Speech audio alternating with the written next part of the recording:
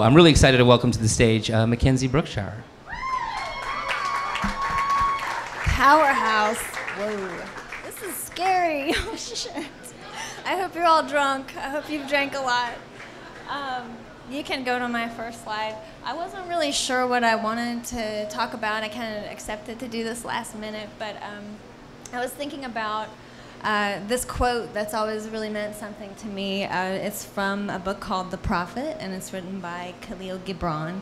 And I won't read it all because it's a lot, but you can maybe hopefully kind of read it.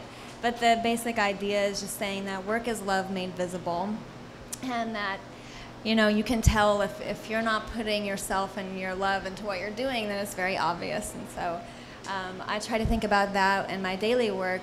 But then that inspires something in me to just think about what, as a designer, you're constantly putting yourself in someone else's passion project, and you have to really inject yourself, in what they love. And so what is it that keeps me from just thinking about design and always looking at only design? And I think it gets a little incestuous for designers sometimes, because we just look at what other designers are doing.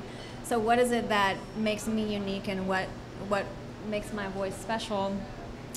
So about 1.5 years ago, I started asking myself, what is it that I really want to do? Wow, really good timing. Didn't even gesture.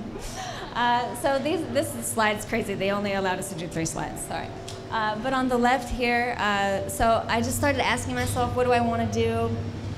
And I found that the less I had to think about being perfect, and the more that I could just sort of improvise and do what felt right, the better things started to feel. So the first thing I started was this little project called Lay Paper, where I was just sitting down and cutting shit out of paper and then putting it in the computer and then posting on the internet and calling it something. So I can make penises or ladders or whatever, whatever the fuck I feel like making. And then this project, Shitty Logos, you may have heard about it. It's a terrible idea. $5, I draw you a shitty logo. Really bad idea. $5 is not a lot of money. But it kind of became popular. Larry is here. He posted it, and then a lot of people bought them for some reason. I don't know. You can go to the next slide. But then my most recent venture is a little thing called Good Times Print Shop, and this is in my apartment in Studio Plex, so it's like half my bedroom, half my studio, which I really like because I can just stay up late and kind of make things and be creative and not, think about it. So this is a risograph. It looks like a laser printer, but it prints like a screen printer, one color at a time.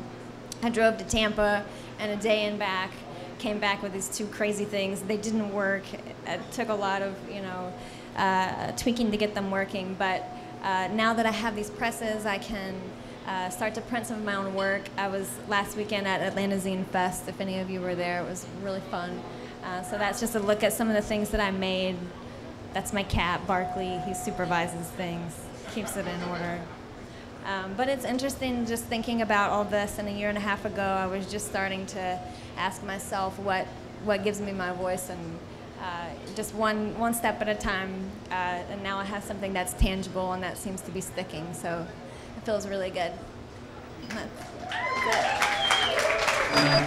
it.